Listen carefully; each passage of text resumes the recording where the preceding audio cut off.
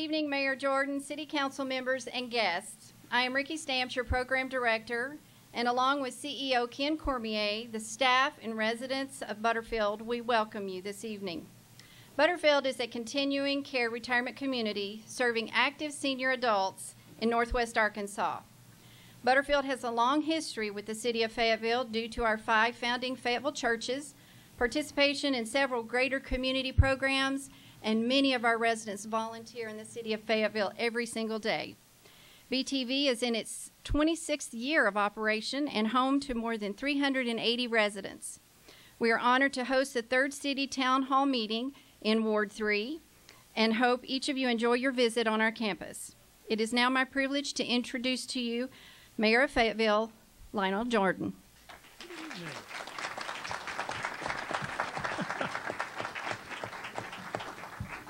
Can you all hear me? Yes. Good, good. Well, it's wonderful to be here tonight, and we usually, the way we start off, I start off with what we've done in the last 3 months since the last town hall meeting. And then you will have reports from each of the staff, and then we will entertain some comments and some questions at the end. Can everybody hear me good? Good. Okay, since June, but before I do that, I want to introduce some folks that are here tonight. I see Mark Kenyon from Ward 2. He's an alderman. Stand up, Mark. I think they said Adela Gray was here. Adela, are you here? Yes, Ward 1. Bobby Farrell from Ward 3. Justin Tennant from Ward 3. So I want to introduce you to those aldermen. They work very hard on the council. They make my job very, very easy for me, and so does the staff, but they do a great job, and I want to recognize them tonight. Since June, some of the things that we have done in the City of Fayetteville, the first thing that we did was in June we cut the ribbon on the Razorback Greenway, which is a multi-use regional trail that will start on the south end of Fayetteville and go all the way through Bella Vista. That's going to be quite an addition to the region. We worked a couple of years on that, and now that's coming to fruition. We're going to be building that trail this year. I'll be a little bit more on that later. In July, I think that one of the biggest events that we had was the 65th anniversary of AQ Chicken House. How many has eaten at AQ Chicken House? Yes. Mm.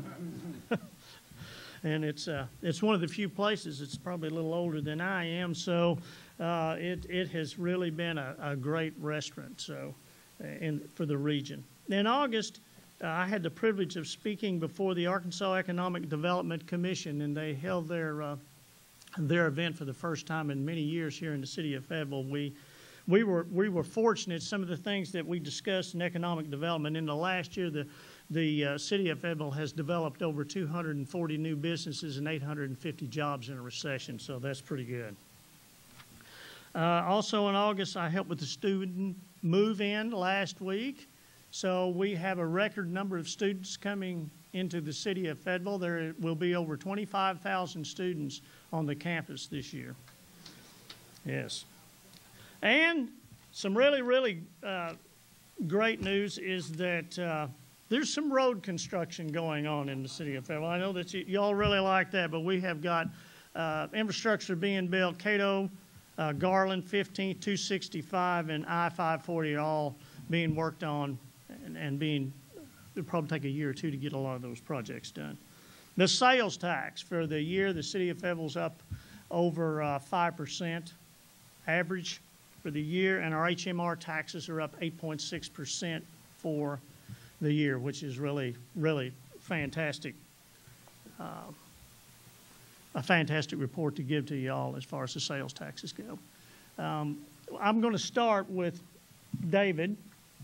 And David he's Water and Sewer Department head, and he will start off with a report on the deck and other issues.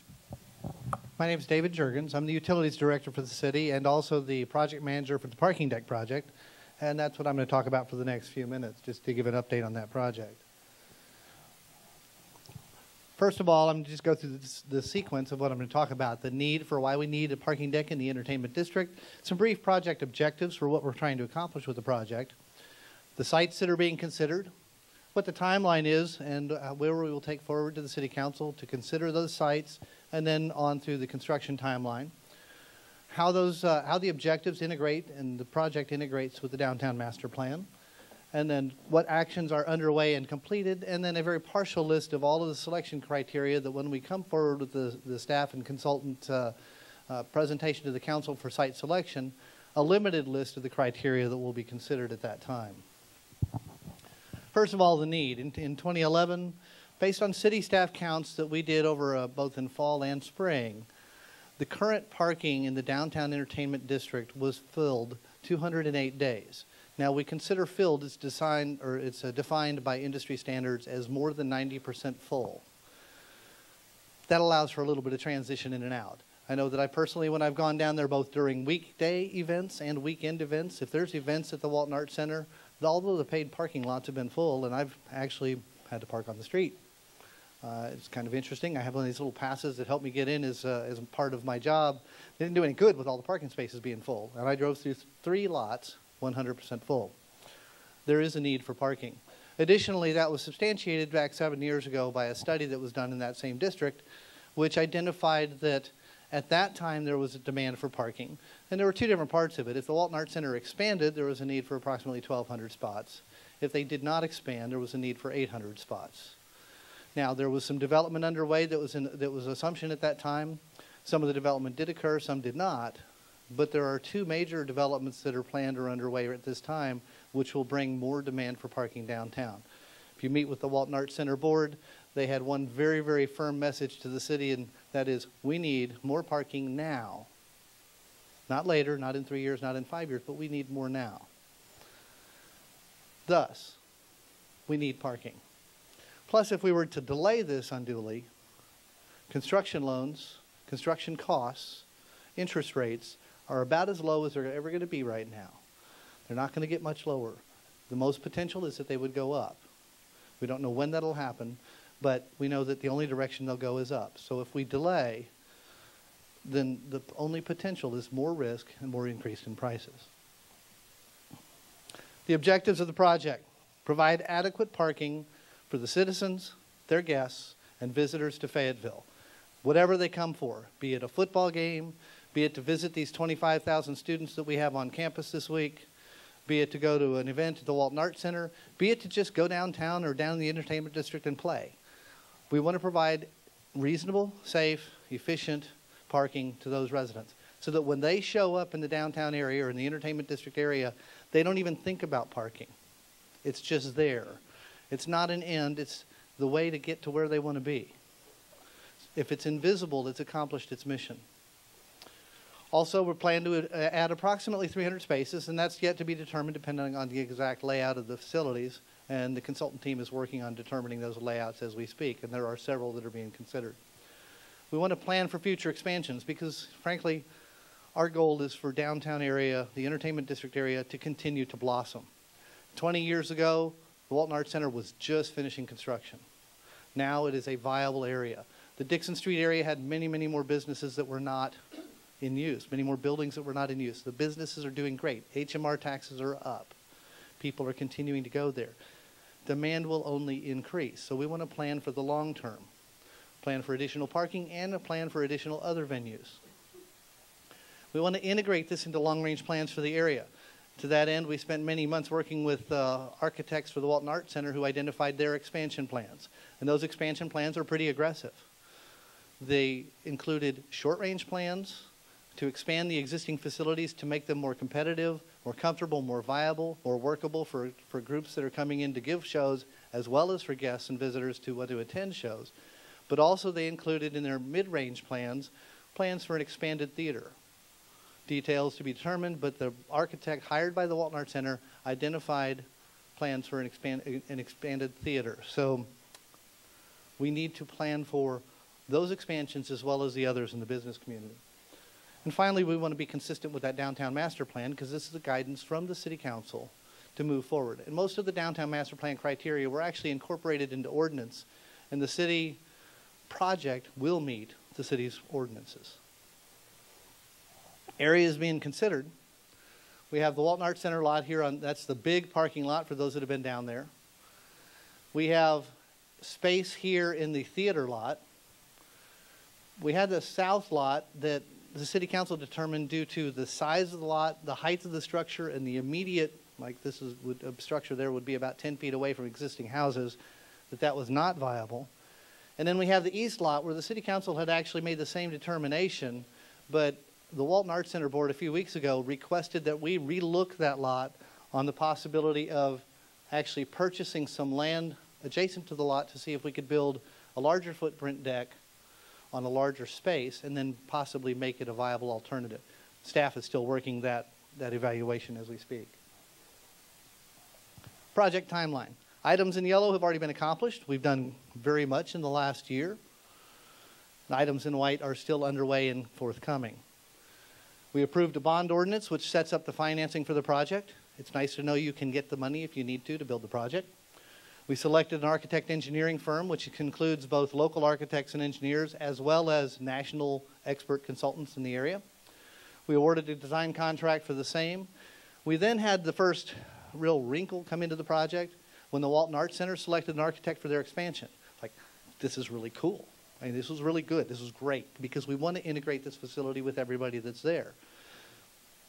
Reason it became a wrinkle is because working with a brand new architect who didn't know anything about the area cost us some time, cost us a lot of work, but it's going to make a much better project because we want to make sure that everybody involved has full input and that this is integrated with the future.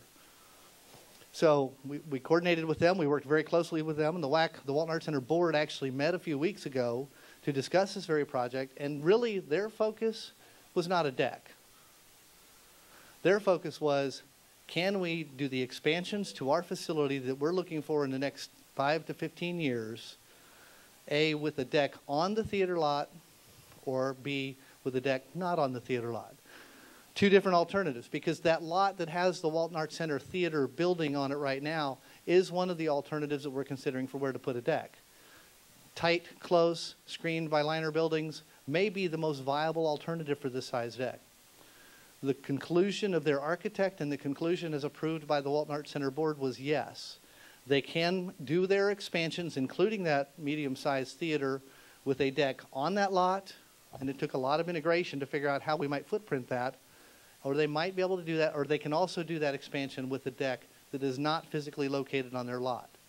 So basically their conclusion was that both alternatives will work.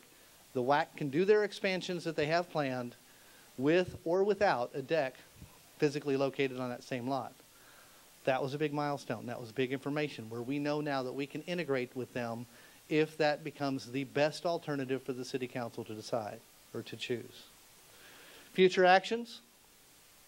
Go forward to the city council next month, or correction, in October, possibly the end of September, but most likely in October, to actually have the city council make the site selection. We're going to take forward, as I said, some criteria, and we'll show a list here in a couple of minutes of some of the criteria, but a very rational approach of what are the pros and cons of each site so they can compare the two sites to make the most intelligent choice for the city moving forward.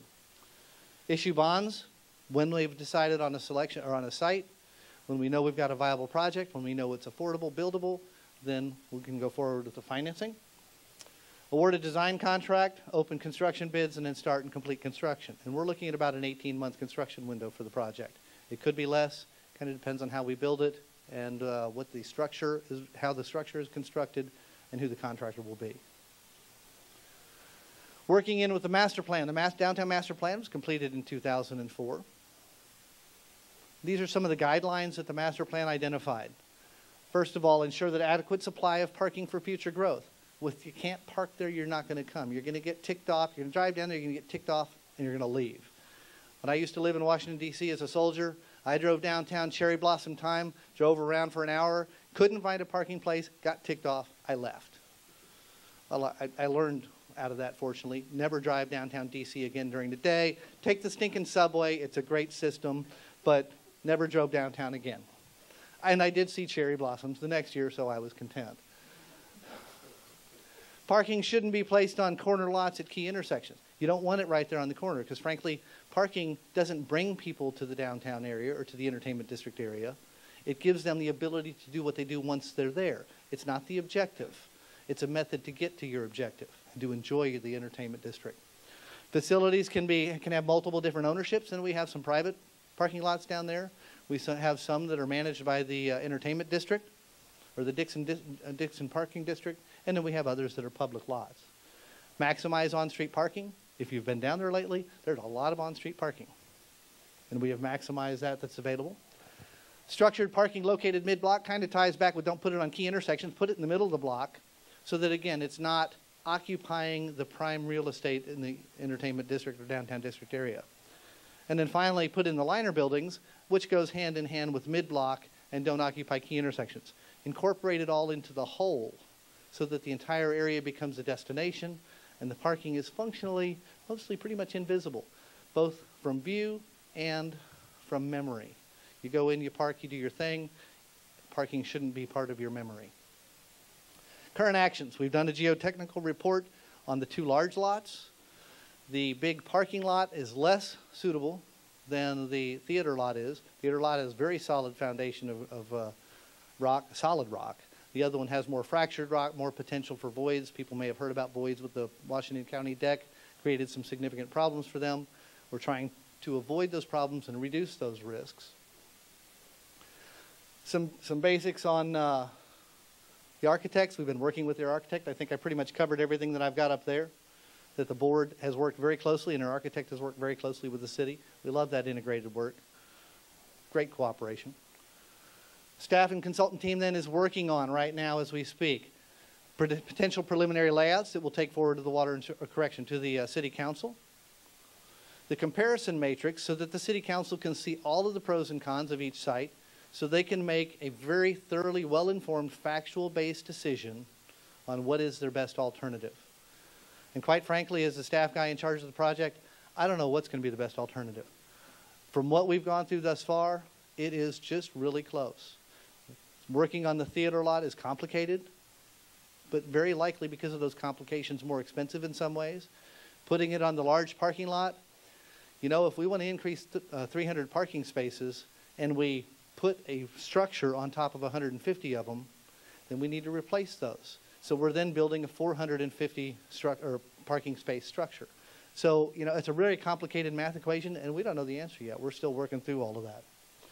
And then we are, at the request of the Walton Arts Center Board, we're reevaluating that east lot, talking to adjacent owners to see the potential for possibly placing the deck on the east lot, but on an expanded footprint, because the WAC board, when we talked about it, they agreed that the existing footprint was just too tall, too small, and right in the faces of people that live next door.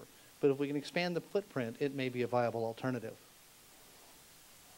You know, I really don't want to run through the selection criteria list, but I expect most people in the back of the room can't read the screen.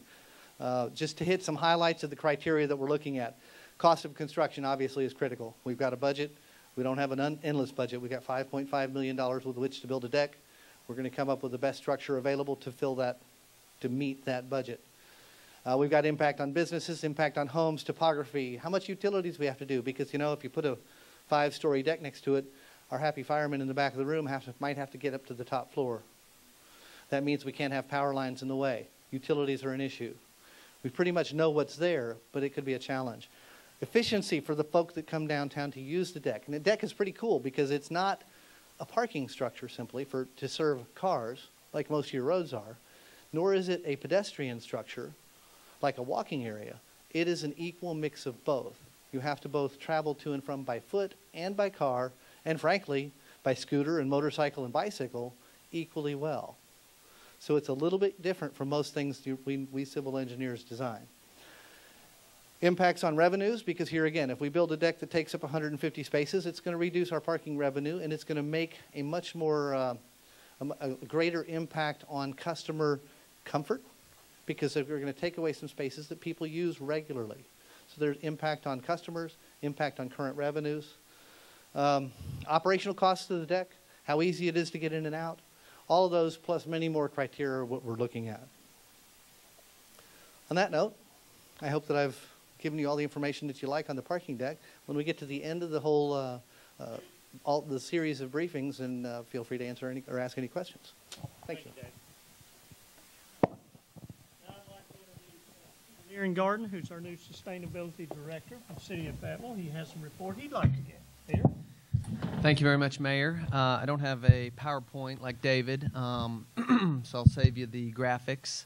But some of the things that my office is working on, one of our key priorities is energy, and both trying to reduce the energy consumption that the city of Fayetteville uses so that we can be good stewards of the taxpayers' dollars, but also outreach to the residents and businesses in the city of Fayetteville to help them reduce their energy consumption as well so that we can all have a little more money in our pockets to spend at some of our local businesses. Another key initiative we're targeting is fuel consumption, and again, trying to reduce fuel consumption on city vehicles, and then also trying to help our residents figure out ways that they have to drive a little bit less so that they, again, have more money in their pockets. One way we're trying to help folks drive a little bit less is by promoting bicycling and walking more. That has the added benefit of saving you money and getting you a little bit of exercise, helping to shed a few of those pounds around the waistline and help control healthcare costs. We are working right now with the University of Arkansas and their Applied Sustainability Center on bringing the first statewide sustainability conference to Fayetteville. That'll be in October. It's reaching out to mayors and city councilmen all over the state, bringing them into Fayetteville, showing off many of the sustainable features that we have going on here in Fayetteville that we're really proud of. We're just getting started on our next neighborhood plan that will be out on West Weddington Drive. It's going to be a corridor study where we're looking at a section of Weddington just west of the bypass and trying to come up with some really groovy ideas for promoting some of the walking and biking and developing that in a way that promotes the traditional town form and tries to adhere with the goals of City Plan 2030. One of the final things that I'll tell you just a little bit about is some of the work we've done with regard to recycling. And I've heard that you guys have a really awesome recycling program here at Butterfield Village. And the city has some recycling goals. We're currently working on trying to get to a diversion rate of 25%. Currently, I believe we're at a diversion rate of like 14%. So what that means is only, let's see, 100 minus 14 would be 86% of the material the waste that's generated in Fayetteville is going to the landfill. So we're trying to get it to where only 75% of the waste generated goes to the landfill. The other 25% gets recycled. So we're trying to up the residential recycling rate from 56% to 70%. We're trying to increase commercial recycling. We're trying to increase multifamily recycling as well. And one of the ways we're doing that is right now we're doing some outreach to an area of town that is underperforming in terms of recycling. We've been hitting the ground all last week. Our staff, I believe we had, 6 staff, Brian, and 14 volunteers out targeting 667 households. We did a total of 328 surveys out there, and the preliminary we haven't counted the numbers from the surveys yet, but our guys that pick up the recycling out in that neighborhood say just, in this first week after doing that outreach, they're already seeing, more bins out on the street. So we're really excited about that. That's about all that I have for you tonight, Mayor. All right. Thank you, Peter. Next is Chris Brown, our chief engineer. He's got some road projects he wants to talk about, I'm sure, and some of the things going on around town.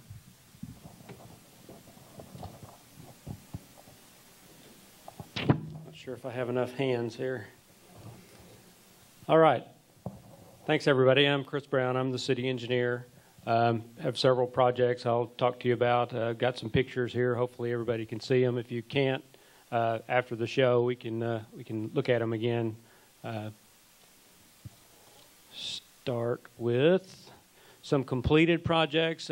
2006, our transportation bond program was approved by voters, and we began work on several of the projects then. We have completed some of them. the ever popular traffic calming, aka speed tables, around the Wilson Park neighborhood and Washington Willow neighborhoods. Sure some of y'all appreciate those. But that was part of the bond program. Zion Road up around Lowe's was completed in 2008. It's a nice project. Gregg and North, a little small intersection project, but that has alleviated a bottleneck there, that right turn lane. College Avenue in the downtown area was also part of the bond program. And Mount Comfort, which was completed in 2011, that was about a $10 million project, a very large project, and really helped the west side of town there. Moving on to some of the construction projects we have going on. This is Cato Springs Road, which is the south part of town, down by the Research and Technology Park. It is under construction. Hopefully it will be completed later this year. The roundabout at North Hills and Futrall, I'm sure y'all have read some about that. That's just in front of the hospital between the medical park and Washington Regional. I do have a picture of that. This is what it will look like. Just a couple of features of this. If you're coming from the west on the Fulbright Expressway and you just want to go to Gregg, which is over here, you will be able to bypass the roundabout and just go through and continue on Futrall. So that'll allow the traffic, and we do have quite a bit of traffic that does want to make that movement, so you'll be able to go around the roundabout. Otherwise, you will have to go through the roundabout. It's about 100 feet in diameter, so from here to here, and this is the central island.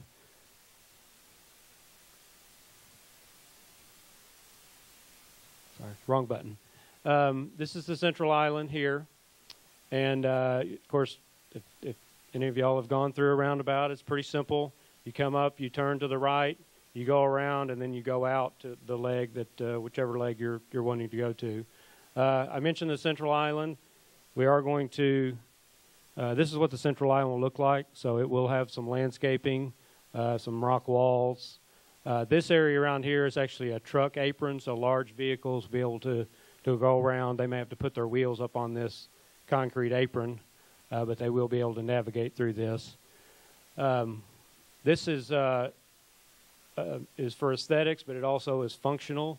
The best way to have the roundabout function is that you can't see all the way across it. That will help reduce speeds. Roundabouts where you can see all the way across them, you're able to see what's going on, and so you can speed on through. This will help slow people down, keep the sight distances lower to help the speeds be reduced.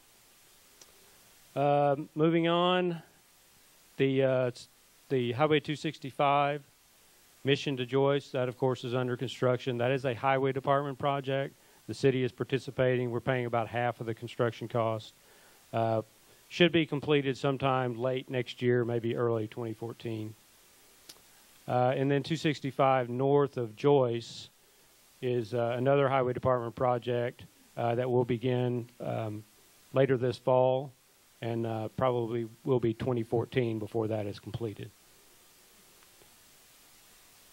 Highway 216 is the southeast part of town. That project, we are starting utility relocation, getting water and sewer lines and other utilities out of the way. And again, the highway department will be working on that project beginning in early, that says late 2012, and then be completed in early 2014 as well. It's kind of a recurring theme here, starting now and ending in 2014. Highway 112, which is in front of the, just north of the university. This will be beginning in, the utilities are underway. You guys might have seen that. This road work will begin in 2013 and then be completed in 2014.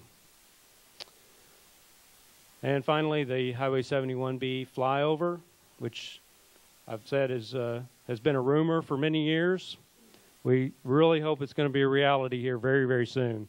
We actually have into the Highway Department right now a request to go ahead and advertise. Got all the plans completed, everything is done, so we have asked for authorization to advertise. We have federal money for this project. It's a total of, between the roundabout and the flyover, about $7.5 million of federal money. which is great, of course, but the hoops that we've had to jump through in order to get this project ready to go have taken us several years to get through. I do have a picture of this, and essentially if you are on Highway 71B, which is here, and this is Millsap, and if you want to get to the Fulbright Expressway, you'll be able to get into a lane here, fly over all of these roads, and get on the Fulbright Expressway. Yes, that's exactly what we say.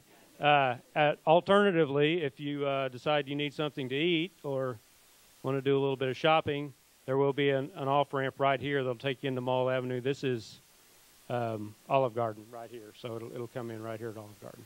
Very nice project, expensive project, about a $6 million construction project, but will be a very nice project. This is just a depiction of how it will look. It's kind of a 3D model. Also wanted to show you this. This is just a couple of the piers that will hold up the bridge. The bridge will not be cut off like that. It'll actually extend.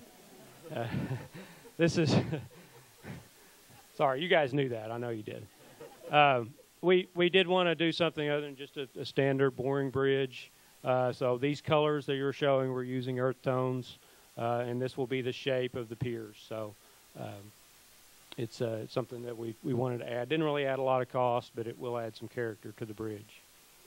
So just to finish up, this is the picture of all the projects will be under construction over the next few years. So as I like to say, if you want to get into and out of town, don't even try.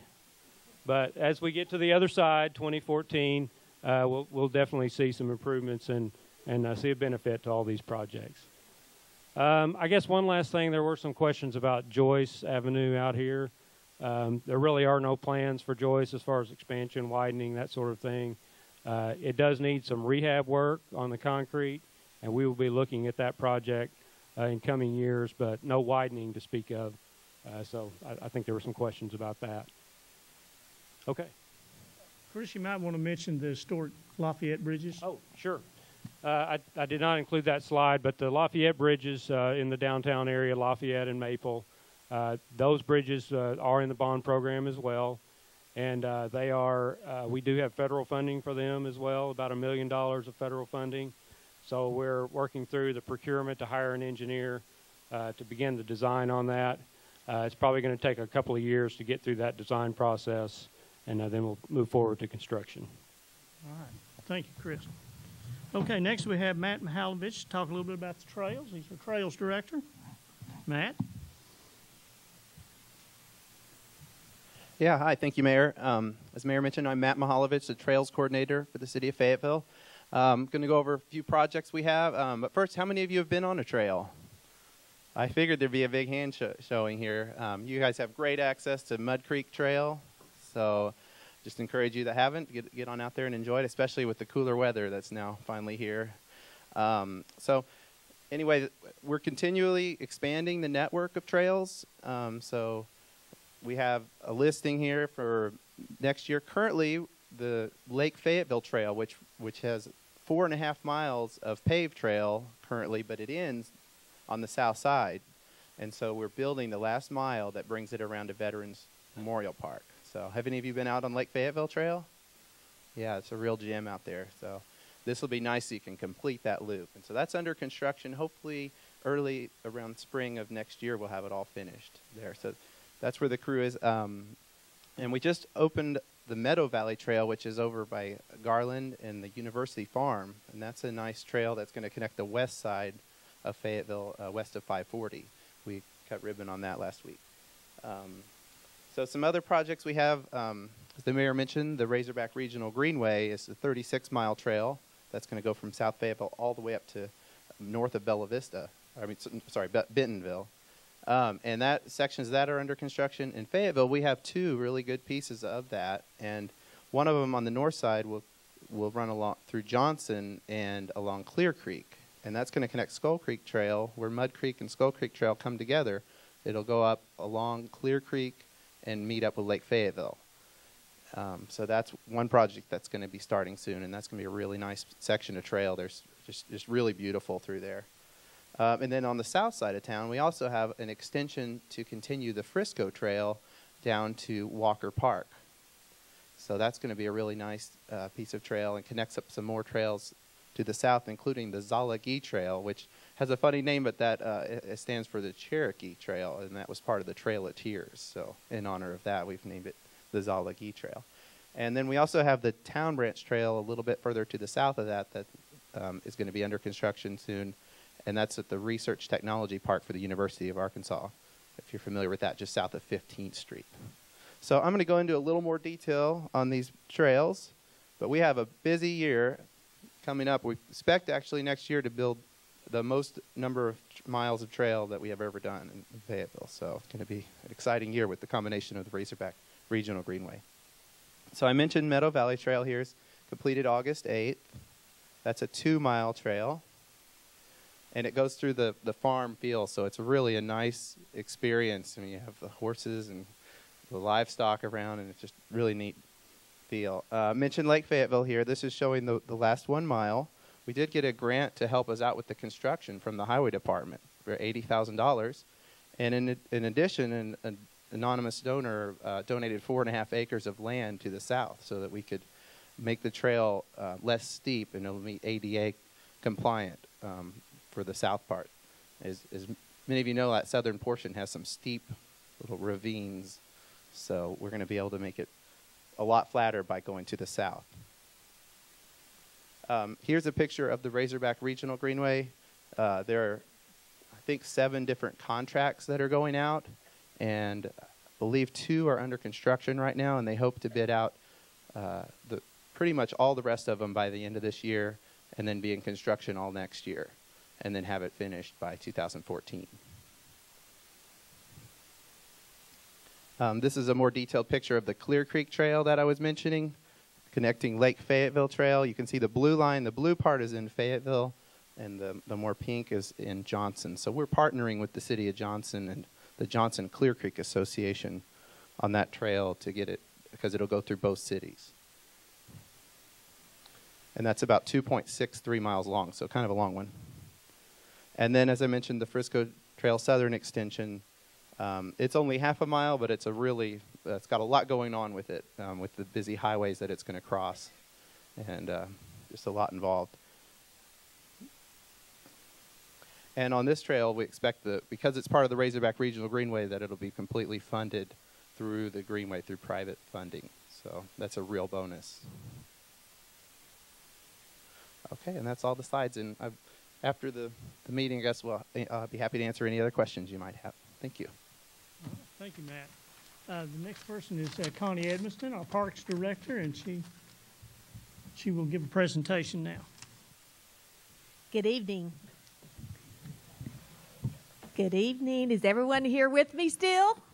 Well, we're ready to have a little bit of fun. I'm Connie Edmiston with Parks and Recreation, and my job is to help you have fun in our city.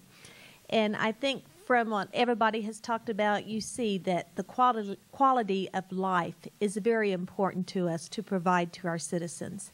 And each of you have your own idea of what you would like for us to provide to you. So I have a very busy job with everybody's choices of how they want to recreate. A lot of people like to utilize our swimming pool and our lakes for fishing. Some people love to see just all the green space that we preserve throughout our city. They might want to go out fishing or sailboating at Lake Fayetteville, Lake Sequoia, Lake Wilson. Just go hiking on a trail, go bird watching, go watch a child be playing soccer, or maybe even participate in our softball program. So we have many programs that were designed just for you. I know we have a person out in the audience that I have seen everywhere swimming, I think, and she can really burn a bike up, even though it might be a stationary bike, but she really puts the miles on it. And Mrs. Schultz, would you come up? I'd love to give you this active Fayetteville.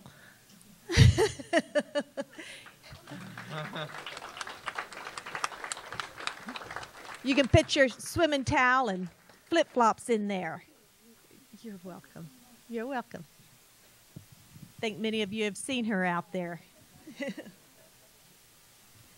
We have 70 parks for you to enjoy in over 3,400 acres of land. So there's lots and lots that goes on with us. We have 3 lakes, which are for fishing and boating. And has anybody gone fishing at any one of our lakes? Anyone gone? We don't have a fisherman. Oh, right back there. I've got Lindsley. You and we got to. Yeah, I'm not going to throw it that far, I'm afraid. Would you give that visor to the fisherman back there? Awesome. Wonderful.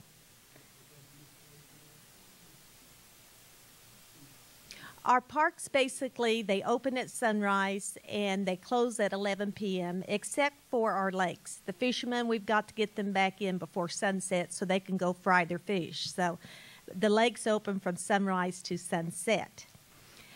We do have 13 pavilions in which you can get online or just give us a call that are free to you to schedule for a party, a birthday party, a reunion, just a social get-together, and it's free. So come to us and we can help you with your big needs. That way you don't have to get your house all ready, and we have a pavilion in a very nice setting for your party. We do have a Wi-Fi park. Does anybody know where that is located at? Like kind of in the center of the city? The square. Who said square? Up. Lindsley? All right. Downtown Square has free Wi-Fi to you. We also have many other gardens, like Wilson Park. We have 2 greenhouses. Are you all aware of our greenhouses? Who's up? I see a lady right there in the striped shirt there. She enjoys our greenhouses. One's at Wilson Park and one's at Mount Sequoia Gardens. That enables our horticulturists to grow many of their plant material out there.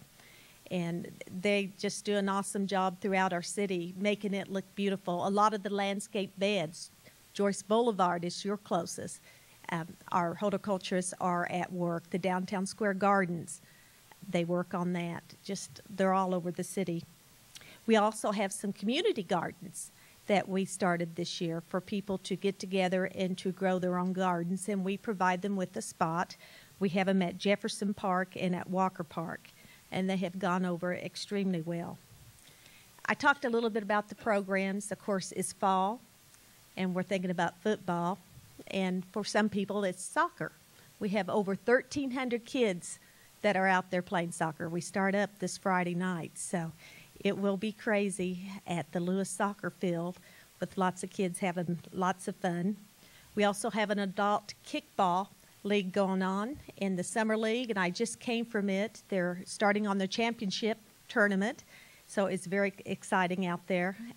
We have like 325 people that participate in co-rec kickball. And it's like the old playground kickball game.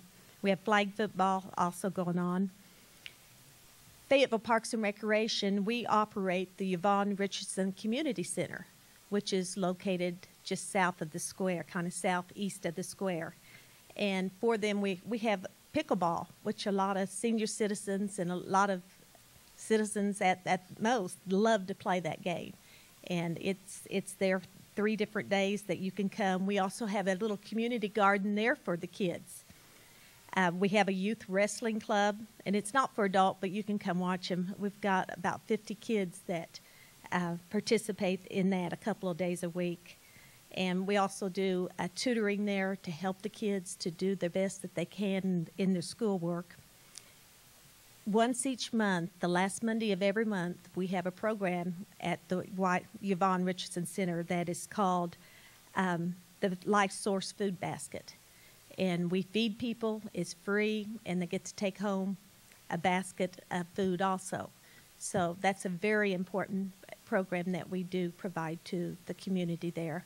We are having a banquet, which is on the 28th of this month. It starts at 6 o'clock.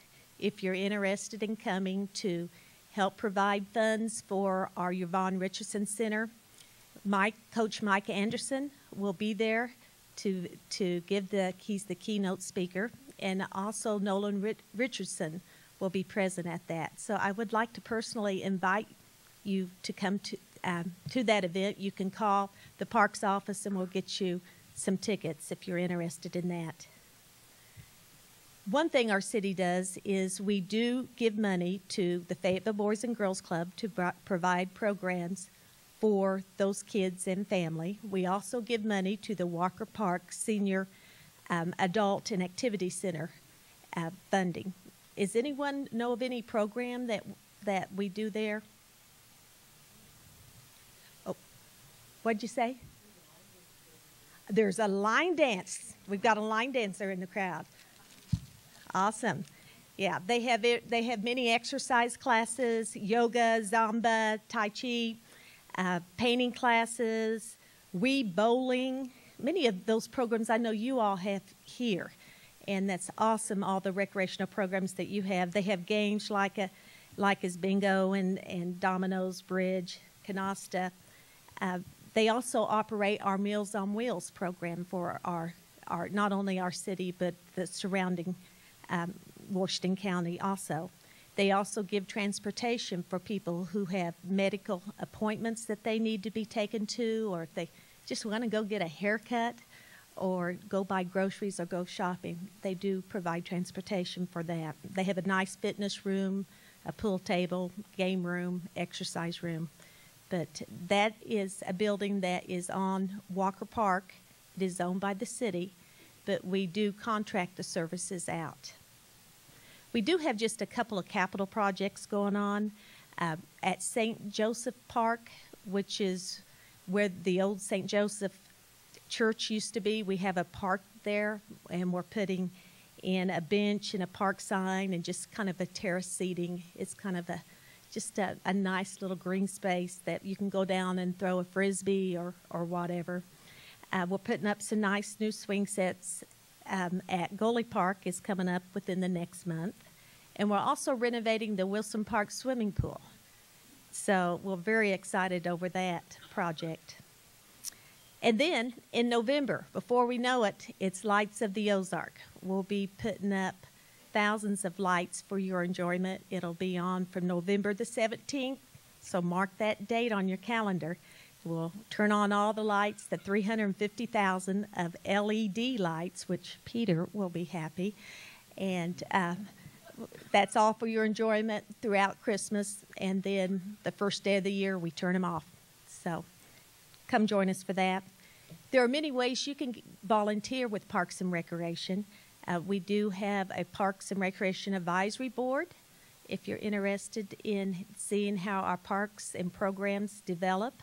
And we have an urban forestry board as well as an active transportation board that helps with mats, trails, and sidewalks and all.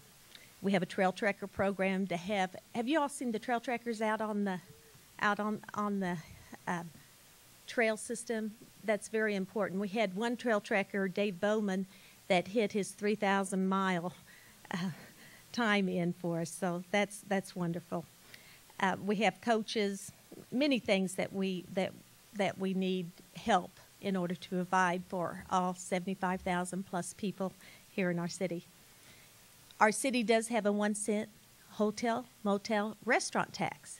So whenever you eat out, 1 cent of every dollar is going to Parks and Recreation, and we really appreciate it. So please, no more homemade food. Don't have anybody over. You take them out to eat. Don't let anybody come stay with you. They need to stay in our hotels because that helps Parks and Recreation. We also have a donation program in which you can donate funding for a memorial bench or a tree or a bike rack, a water fountain, about anything. So we'll work with you. But very proud of our city. Butterfield Trail, you all have a great community here. We're glad you're part of our trail system, and anything that we can do to help you, or if you have any questions, please call us.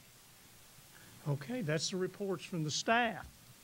So now we will take some time to take whatever questions that you might have, and we will try to answer those tonight. If we don't have an answer, we will get back to you, okay? So who would like to be first? Come up and introduce yourself.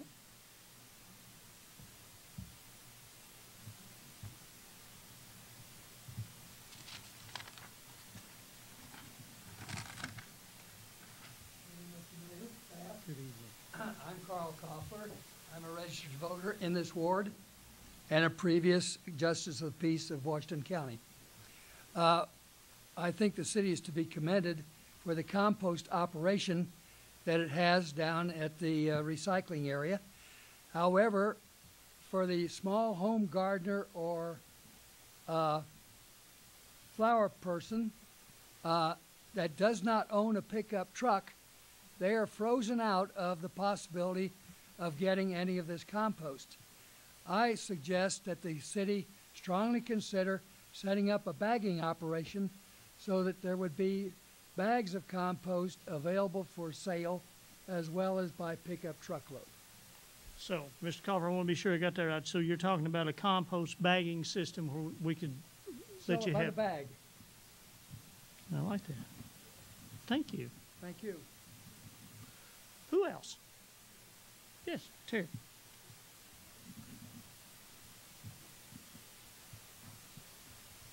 Hi, my name is Terry Coberly, and I am a Ward 4 resident. And I'm not sure what the ISO rating is for the city of Fayetteville, but I'm concerned a little bit about too many speed bumps. I know that they are normally for slowing down traffic, but I'm wondering if there's a different way that maybe we could do that so our fire and police could respond more quickly to fires and emergencies. And Well, I can tell you this, we don't have any more money budgeted for any more speed tables in town, so I think, yeah. So I know Jeremy might be able to address that. We do different traffic calming now than what this Jeremy Pate from the Planning Department. Hi, I'm Jeremy Pate with Development Services. I think you're right. We look at a lot of different options now other than just speed tables for traffic calming. So we have a toolkit or a toolbox of options that we look at. Primarily, we look at the context. You know, not every street is the same. And so what we want to do a better job, I think, of in the future is looking at the context of each street and seeing whether it's a horizontal deflection, a vertical deflection, or landscape islands, or narrowing a street at times, adding bike lanes at times can slow traffic. So there are a lot of different ways, and I think we're doing hopefully a better job of looking at all those options now. Sure. All right, who would be next?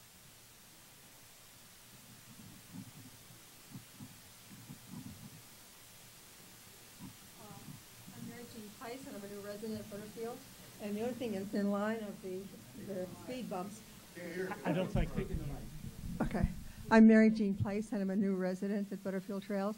And being new to Fayetteville, the one thing I would appreciate is if the speed bumps and things were painted, because there are many that are in disrepair. My car picks them up before I do. Okay. So, and the other thing is too that the signs that warn you that there is a speed bump have many trees growing over the sign. So for those who are residents here long term, they know where they are. But for new residents, it's always a shock that you hit that bump. And you only hit it a couple of times and then you realize it. But sometimes I forget. So I would like if those bumps were painted. Okay, so we want to properly mark the speed bumps, and when it comes time to replace them, not replace them at all. Well, that's your decision. Okay, thank you. Who else? My name is Joe Masaki. I'm a resident here in Butterfield Trail Village. Oh. One question. Is the city of Fayetteville involved in any way in insect or mosquito control? And if so, is it improving, or are you going to do something about it? Well, I know that we're not putting any pesticides out there right now that I know of. Connie, do you? No. No.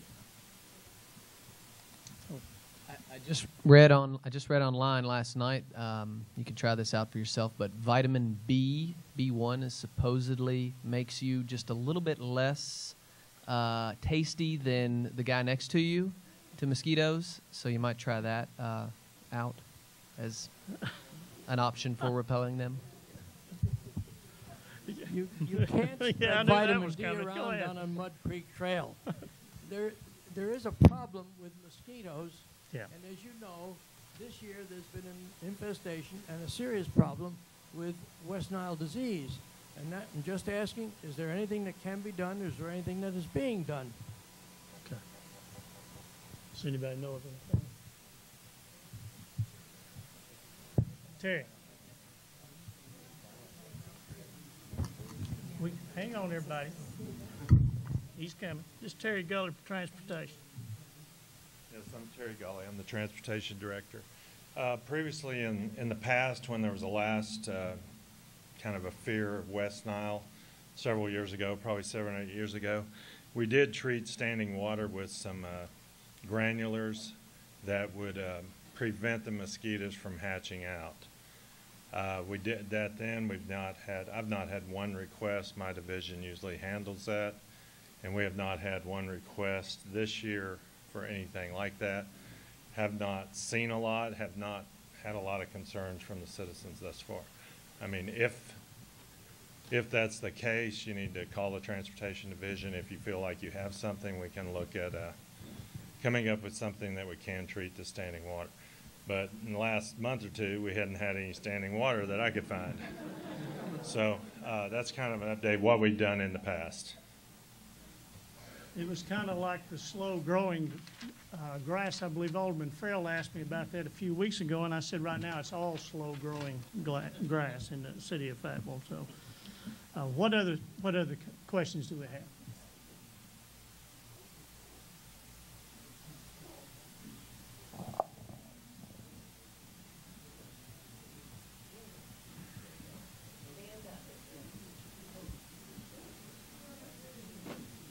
Hello, everyone. I'm Dan Cootie, and thank you all for coming, and thank you all for being here tonight. This is an excellent exercise, and I appreciate Mayor and the City Council and the city staff doing this because it's a good way to get a lot of information out.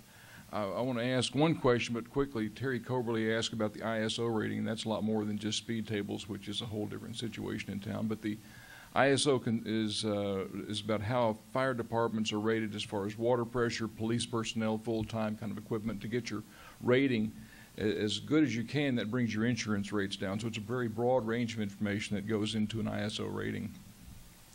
But the question I have it was Bacillus thermaxis, I think, that Terry Gully was talking about to control mosquitoes. Is really bacteria that basically kills the larva. But the question I have for the city staff and the mayor is, and I know they're familiar with this, the senior center down here on the south side of town, we cut the ribbon on that in 2002. It immediately filled up. It's a great facility, I'm sure. How many of you have been to the senior center in the south side of town? Have many of you go down there? It's a great facility. A lot of folks who can't come out here do take advantage of that facility, and it is bursting at the seams. There are 10,000 people every day retiring in America, and they're wanting to retire to places just like Fayetteville. So we see an explosion in the senior population base, and seniors are a very important element of this community. Now, the senior center down there is basically overcrowded with people trying to get into the exercise program, and it needs to be expanded. And I would like to see the city consider one of these days either expanding the senior center very dramatically or looking at doing what Rogers has done with their wellness center and basically trying to develop a really first-class wellness center here. Thank you all very much. Thank you. Yeah.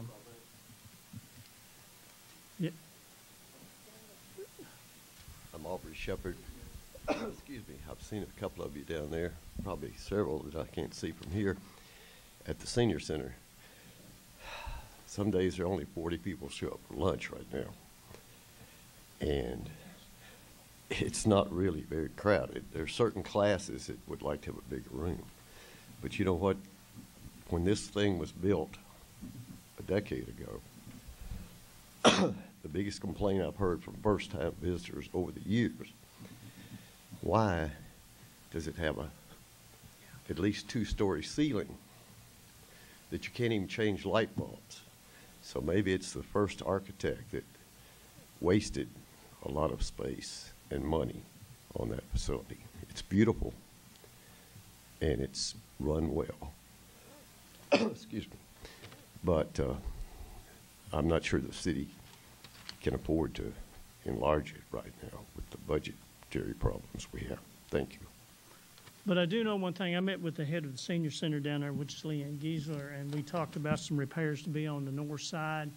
And then we looked at making improvements to the kitchen area down there, and there's some stuff that we can do right now. So that's some of the things that we're working on. And I know that I volunteer for Meals on Wheels, and I know a lot of you are familiar with that. I just ran a route last week, and that's really a great program. So we're looking at making some repairs and improvements to that area down there. But it's like I always tell folks, and we have so much coming in and so much going out. My job is to keep us between the road ditches, and sometimes that's a little tough. And you know, but we're looking to make improvements down there. So you know, the senior citizens are very high on my list of priorities. I want you to know that. So, who else? Gordon Marks from Butterfield. Incineration, are we going to get an incinerator eventually, or has there been a study since 1989 or something? Well, I don't know. That incinerator didn't work out really well for us a few years ago, so I don't know of anything. Does anybody, David, do you know of any? At the current time, we have not considered anything with incineration. We have a much greater focus on diversion from taking to landfills and diverting into recycling programs.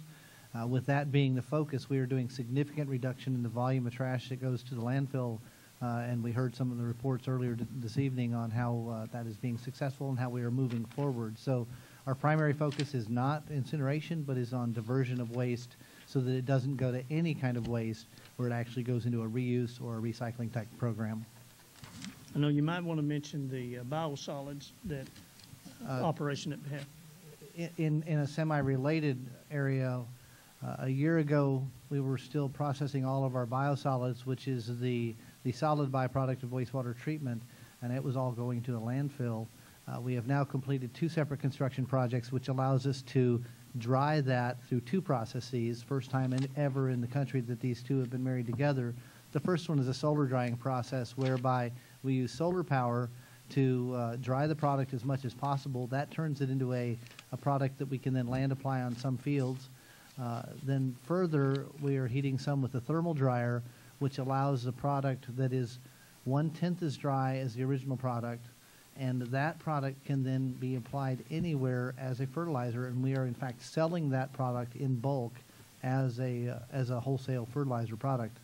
So it's related to the question of incineration. We are not incinerating the product, we are simply drying it, but then we are now selling it, bringing an additional revenue stream into the city. Okay. Who else? Yes. Irene LeJeune, and I'm retired from housing and urban development, and I was the first person to move people into the Hillcrest Towers, low-income people. Oh. And since we're on this subject, is there any allocation made to do anything to help Hillcrest Towers or any of the low-income housing for better facilities than what they have now? To my knowledge, it's the same as it was back in the early 70s. Well, Jeremy, Yolanda is with... I know one thing that we did down at Hillcrest Towers a few years ago, we did the lights program down there where we changed out all the lights in that, which saved them approximately, I don't know, what was about 20-some-odd% on their utility bills down there or something like that. So that's one of the first thing we did. We did that with a volunteer effort, which I know I worked. Sorry.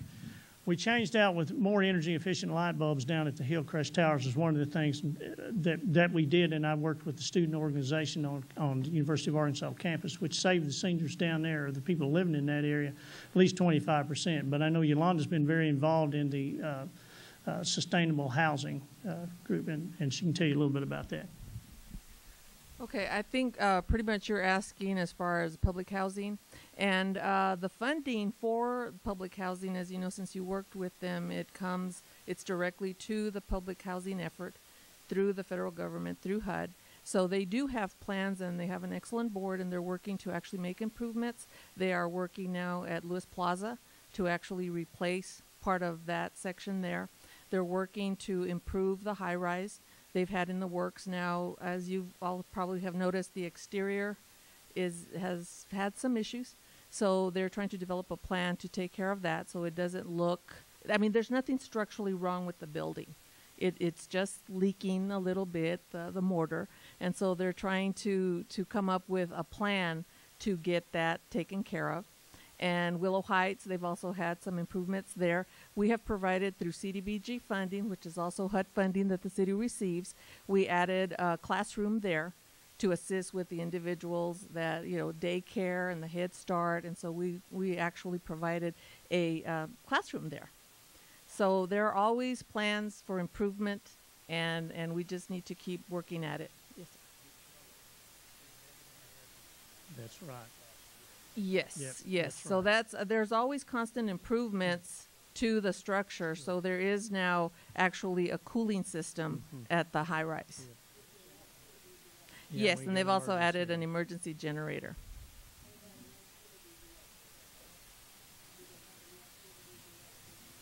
Yes, there is at the center that's there at the high rise. There is an activities person there. Yes, and they have an excellent center there. I'm sure if you all have gone there, and they have great activities. So if you haven't been there, please visit that senior center that's actually there at the high rise. It's wonderful. Okay, I think, is Chief Dayringer here tonight about the ISO ratings? Chief, would you come up and address that? We never did get an answer to that.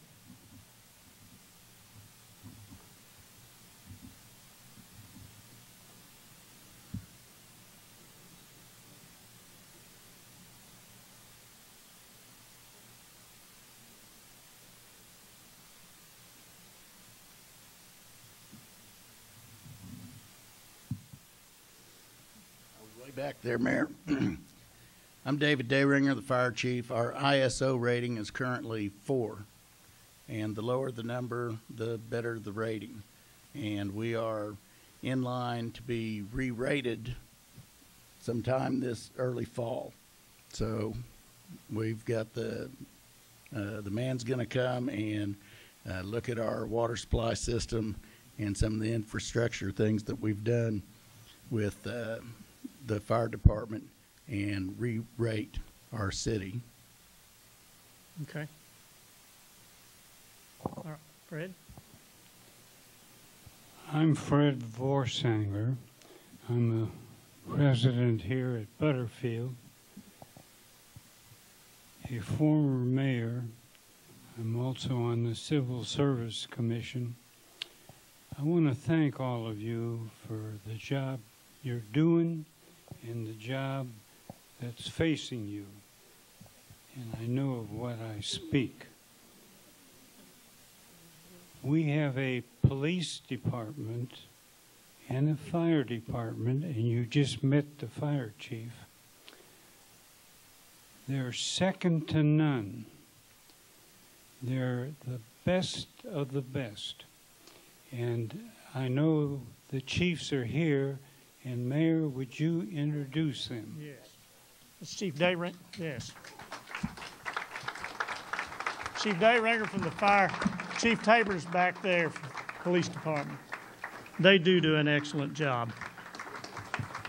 Mayor, in the back of the room, you have the firefighters that protect this part of the city. I apologize for my voice. Would you all stand up? The firefighters back there.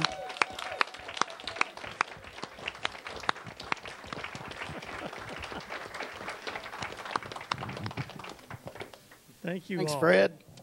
Thank you. Fred, would you like to speak again? No. Yeah. Who else? What else do y'all have? Come on.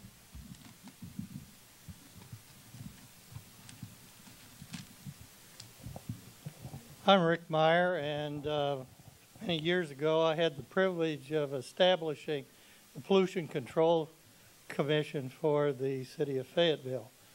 But I've also worked with the Highway Department, and I'm trying to search my memory, but if my memory serves me correctly, when they developed the 71 North, the business route, they also developed a way to integrate the north flowing traffic from College and from the bypass and make arrangements for the lanes to cross. You know, we go out there and do the do-si-do as we try to turn into the mall or turn over to Joyce Street, where you have cross the traffic weaving together. What are the plans to solve that problem in the near future? No, I'm not talking about the flyover. Yeah.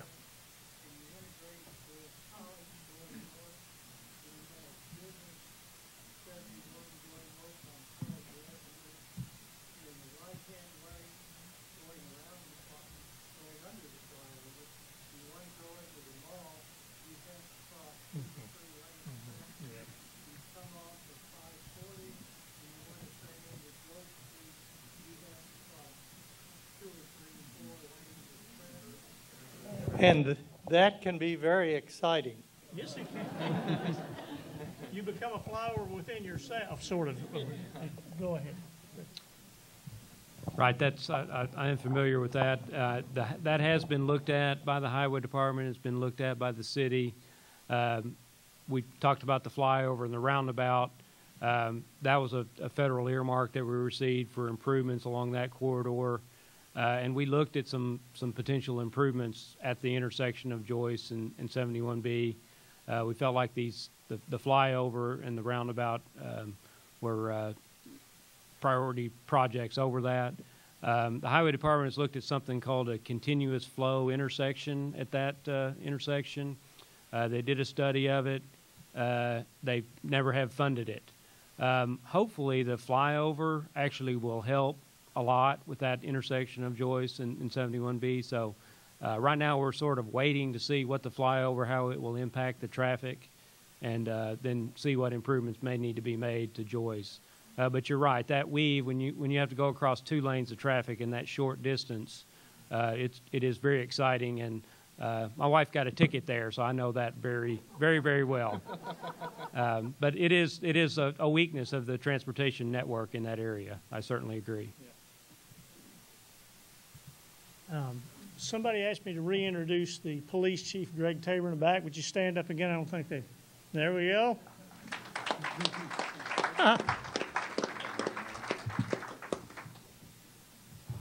Oh, okay. We also have with us tonight, we have Sandra Smith, our city clerk. Would you stand up, Sandra? Where are you? Ah. And we...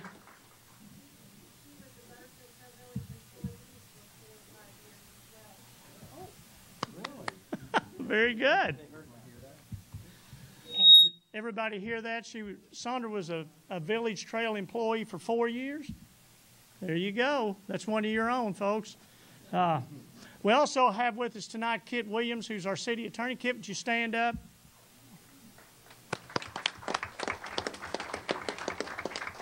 All right. What else do we have? We probably got about 5 more minutes. Then we're going to draw for, I believe, a painting. Yes. That number will be... the county and the school boards have allow some time for people to address their councils directly. But in Fayetteville, unless it's the way it's set up, unless your ward representative agrees with you or feels that it's worthy, you can't just come up and publicly address the council on a non-agenda item.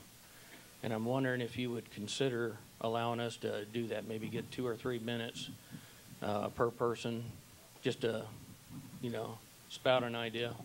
So what you want to do, Jim, is to have more of an open mic at the council meetings to address a certain period of time. Is that correct? That's correct. Okay. All right. Okay, let's take another question. Okay. One more. Yeah. Yes, ma'am. All right. Thank all of you for coming and sharing all this information with us. We appreciate it so much. Well, and should you ever decide to retire to a retirement village, you're welcome to join us. Okay. Okay. Well, thank you all very much. You've been just wonderful tonight. I know that I would like to say one thing. There is a couple here, Andrew and Marie Brewer, I believe. Are they here tonight? Yes. Well, you all celebrated 60 years of marriage, and I know that is very special because my mom and dad celebrated 60 years of marriage in July, so congratulations on that.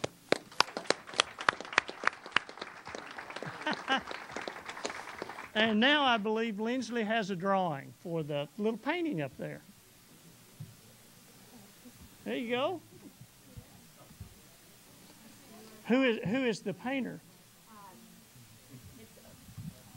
Art by Beth is what she goes by. Art by Beth. Art by Beth. Art by Beth.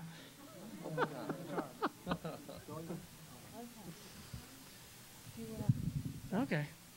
Okay.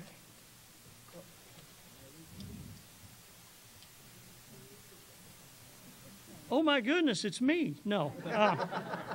The number is 61 68 08.